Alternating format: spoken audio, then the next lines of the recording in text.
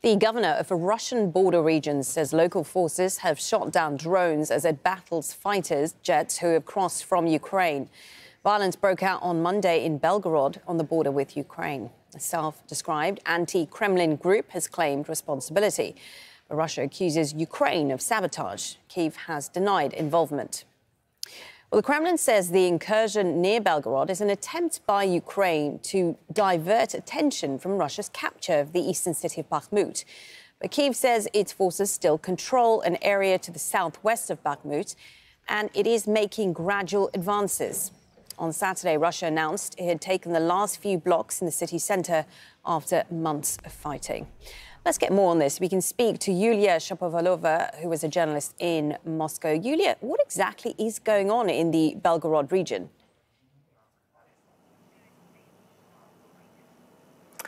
So, in Russia's Belgorod region, the Ministry of Defense continues forcing out the illegal armed formations, as they say. A counter-terrorism operation continues. On Monday, there were reports about helicopters in the skies over the region.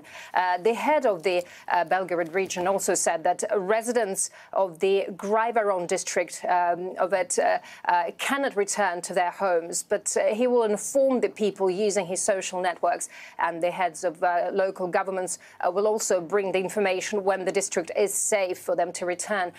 According to the governor, an elderly woman died on Monday during the evacuation. There are also several wounded civilians in the villages where these saboteurs entered, as well as civilian infrastructure was damaged. According to sources on Monday, the Graivaron district was fired from a multiple launch rocket system from the territory of Ukraine.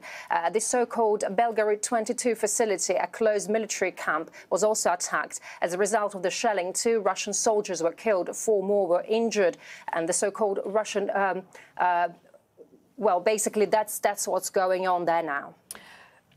So who could be behind the attacks? Because Kyiv says it's not them.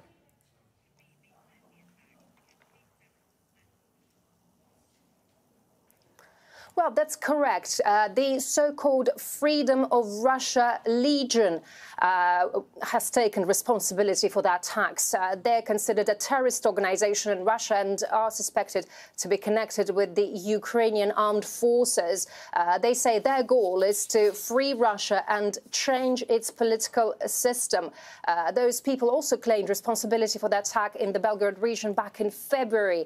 According to Dmitry Peskov, the Kremlin spokesperson, the Ministry of Defense, the FSB and the Border Service have reported to Mr. Putin about the attack to break into the Belgorod region. And he also said that work is underway to kick away the Ukrainian saboteurs from Russian territory and destroy the group.